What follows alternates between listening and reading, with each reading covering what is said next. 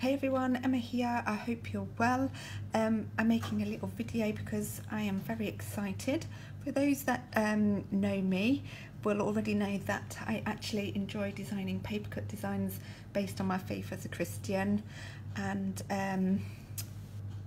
those that don't, obviously a papercut design is something I enjoy creating, and obviously framing up, making cards with, making pins with, and stuff like that.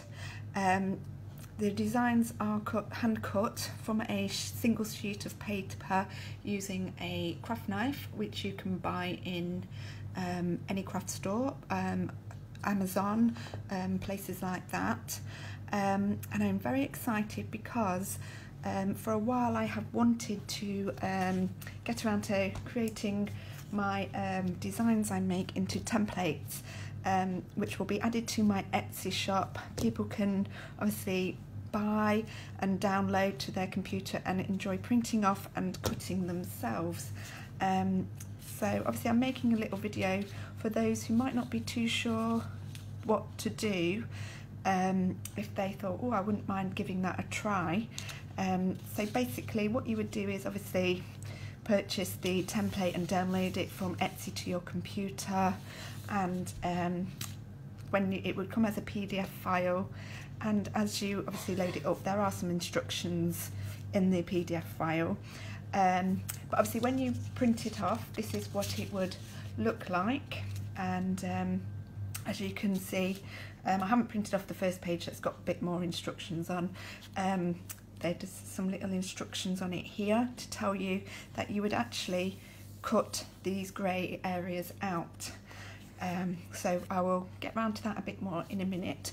But when you come to print your template, you can choose to print it on thin white card.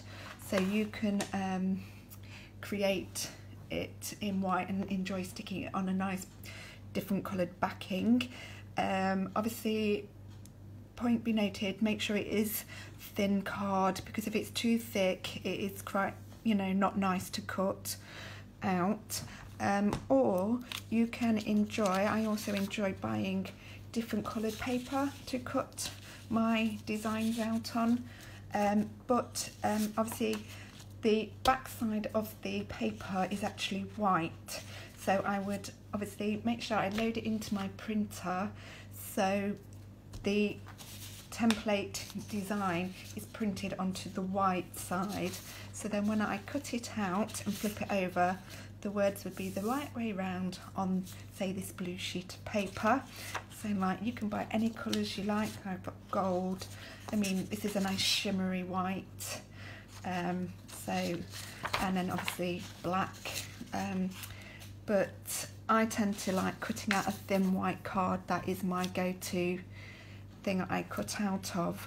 So for this video I have just printed onto a thin sheet of A4 paper, because obviously I don't want to waste card.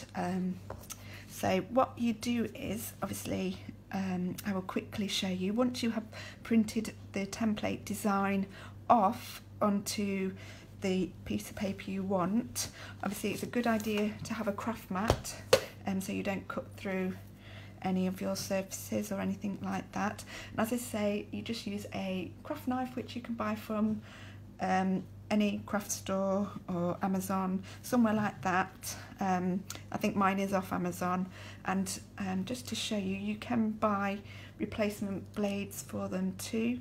So if I just take it out, this is just a blade that's in there. So obviously be very careful because they are very sharp.